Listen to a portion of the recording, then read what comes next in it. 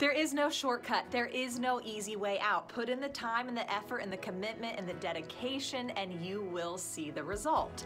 I looked for a shortcut for a long time. This summer, in a couple weeks actually, it's a decade since I was Miss Ohio.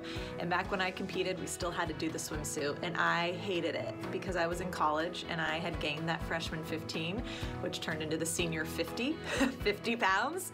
And I would look at the other women standing next to me and I would say, they have some sort of secret. They have this shortcut. They have a naturally high metabolism, or they don't have the sweet tooth cravings that I have, or maybe their arms are just naturally that toned.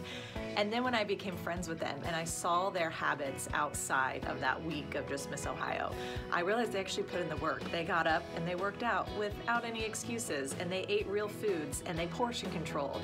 And as I applied that to my life after college, after Miss Ohio, and I started seeing the weight come off and becoming more toned than I had ever been in my life, I realized it's not about the shortcuts. It's not about going to the grocery store and looking at the diet pills on the wall and saying, if I just took that, then I would be the size and the tone that I want to be. There isn't the shortcut. You just have to put in the work.